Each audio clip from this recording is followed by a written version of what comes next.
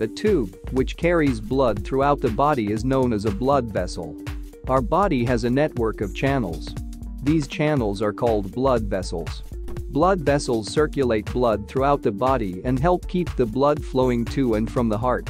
Various kinds of blood vessels are found in our body. The three major blood vessels are veins, arteries, and capillaries. Capillaries are the smallest blood vessels found in the body of a human being. These are the smallest vessels, whose walls are 1 cell thick. How small are they? About 10 of them equal the thickness of one human hair, and most are so small that only one blood cell can pass through them at a time. On reaching the tissue or organ, the artery is differentiated into smaller blood vessels, that is, capillaries that bring blood to all the cells of the body. The exchange of substance between the surrounding cells and the blood occurs across the walls of capillaries. A capillary wall permits easy exchange of minerals between the blood and body cells through the process of diffusion.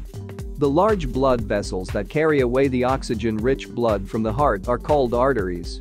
These blood vessels are thick-walled, strong, durable, and elastic. They are able to withstand high pressures exerted by blood as it is pumped by the heart. Oxygen-rich blood leaves the left side of the heart and reaches the aorta. The aorta is separated into arteries, which gradually branch into smaller arterioles. Arterioles deliver blood and oxygen to the capillaries.